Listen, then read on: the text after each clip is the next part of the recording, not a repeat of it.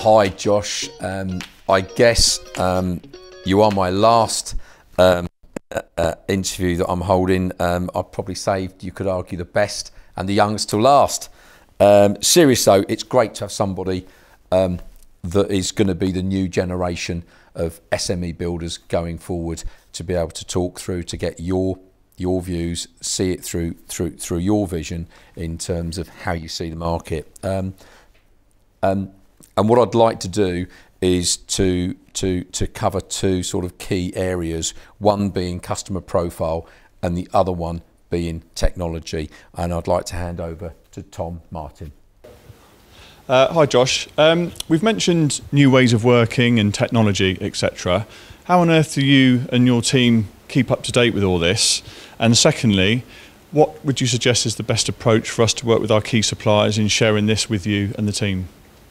It's a very hard thing to stay on top of technology in construction, because projects are, the goal of building is to build whatever you're building. People think less and less about sort of how that process gets done, and just focus on the end result of, I've got to get this built, I've got to get this built. So from our side, there's a lot of layers to try and convince people that you need to fix the process first. And then from the supplier side, it's accepting that some customers will have their own different systems. There isn't one overarching system that runs everything. So if I say, look, I need it in this format, or I need you to use this system, it's you being able to sort of understand how that system works without particularly, I don't need extra resistance from that. So I'm almost putting a little bit more pressure on you guys to say, specifically project management softwares, they're used and they're becoming more and more important. So we need you guys to actually accept and go, we know the system, we know how it works from our perspective, because there are supplier and subcontractor elements to these, and going, yeah, we've got somebody who knows how to use it, that's fine, no problem, we'll load everything up the way you need to, rather than saying, no mate, we don't use that, we'll only email you the stuff. And that's just, it's that approach of staying with and following the sort of the technology advancements. Thank you. I'm going to hand over now to Chris Barnett. Hi Josh, it's been really interesting. I'm really interested in your passion for technology. You mentioned quite a few, some that are really working now, some that you anticipate in the future. But what technology do you think will have the biggest impact in the building industry in the next 5 years? Great question. That's a very good one. Next 5 years. So in the next 5 years, it's eliminating system and process, or changing the way that system and process is sort of documented by people on site. So at the moment there's a lot of, if I put it this way, so America and Australia are significantly more advanced in the way that they use software in construction to the UK. For some reason the UK has stuck with the old-fashioned way of, we like using pen and paper or emails. And the way that Australia and America do that, there's a lot of funding behind project management softwares, on the basis that if you can make your site run more efficiently, you can finish quicker. If your site runs more efficiently, chances are you make slightly more money, and more importantly, you make less mistakes. I mean, it's in my world, we lose profit based on mistakes. How many times is there something that could have been avoided? You know, was there a check that should have been done? Was there a report that something could have told us to say that we're going to run out of something because, case in point, that there was you ran out of cement.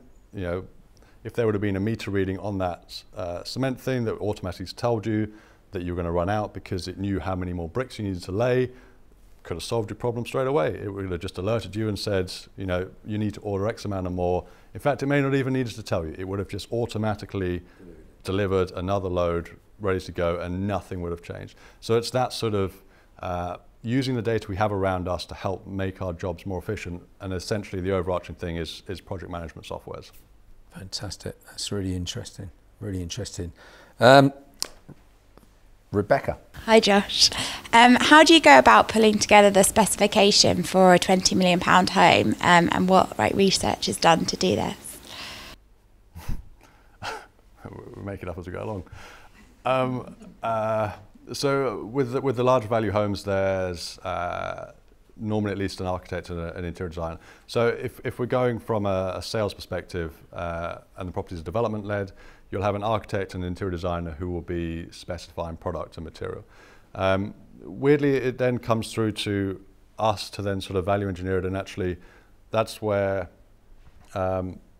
we start to look at our suppliers, and you know, when I'm saying to them, I want this product, this is what's been specified, I love it when they come back and say, that's a great product, but actually that's so out of date. You know, we've got this new product, it may be slightly more expensive, slightly less expensive, but it's just better for whatever specific reason.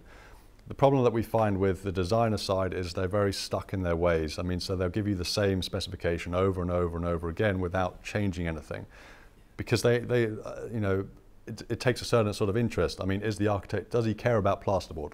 Probably not. Does he care about other things, you know, and sort of the aesthetics and the design? He may be more interested in the sort of the glazing side, and he'll miss elements. So when I'm speaking to suppliers who are theoretically specialists in their field, we really appreciate it when they come back and they give us that sort of feedback and tell us that what we're installing is potentially out of date, or we could be doing a better product without necessarily costing us more money. That's, thank you, Josh. I think we've probably run out of time now. Can I just ask everyone to show their appreciation for Josh and his time today? Thank you, mate.